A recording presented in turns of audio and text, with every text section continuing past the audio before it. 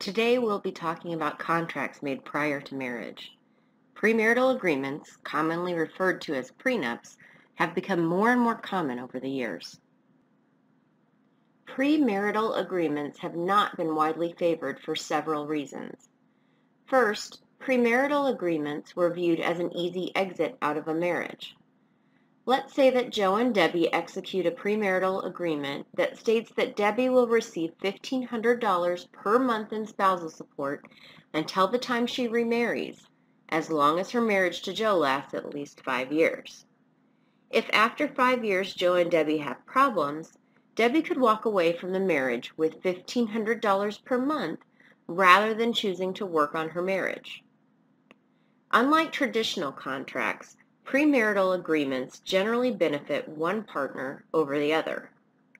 In the previous example, Debbie is the clear beneficiary of the agreement with Joe, unless of course there is a significant change in income since the time of the execution of the agreement. Joe would be more inclined to work on the marriage as he would have financial consequences for getting divorced. There was also the view that premarital agreements focused more on a business-like relationship than a loving relationship. Because of all of these considerations, courts generally disfavored premarital agreements. The case of Posner v. Posner changed all of this. In this case, the husband and wife agreed that upon a divorce, the wife would receive $600 per month in spousal support. At the time of their divorce, the husband's net worth was approximately $16 million. The court found that the wife was aware of the consequences of entering into such an agreement, and that because the divorce was sought for a reasonable cause, that the agreement was valid. What does it take to create a valid premarital agreement? This type of contract requires an offer and acceptance, just like any other contract. In the case of prenups, this is generally shown through the signatures of each party. A premarital agreement must also contain some type of consideration.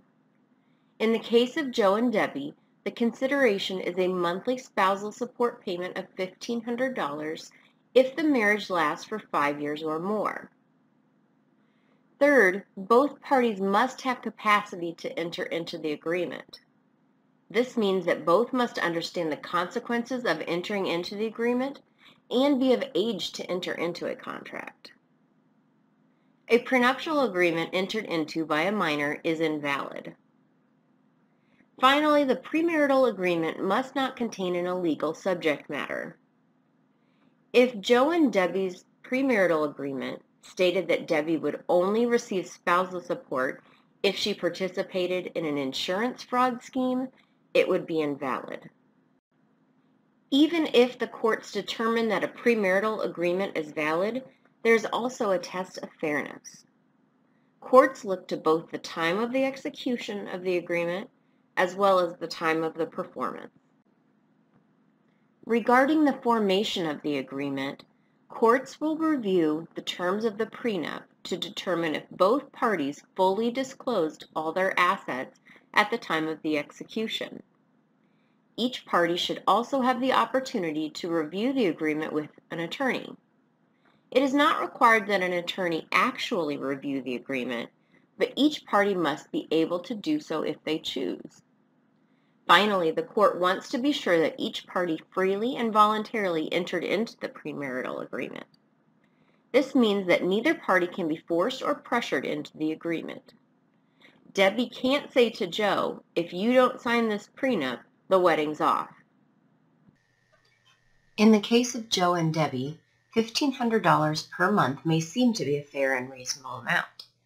If, however, Debbie stayed home to manage the house while Joe grew an extremely successful business, then the agreement may not be as fair at the time it is performed.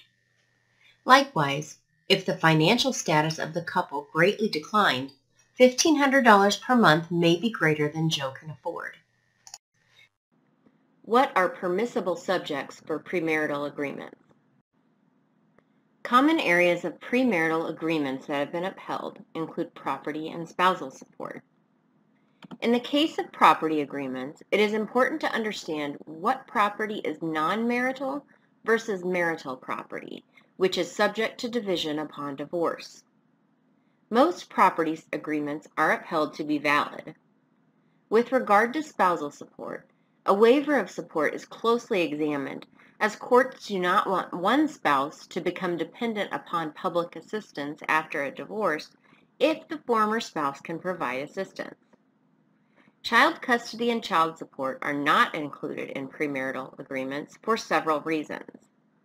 1. A prenup cannot anticipate the needs of a child who is not yet born. Second, the state has an interest in the care and custody of children. A prenup that waives an obligation for support places support obligations on one parent alone, unless that parent receives help from the state.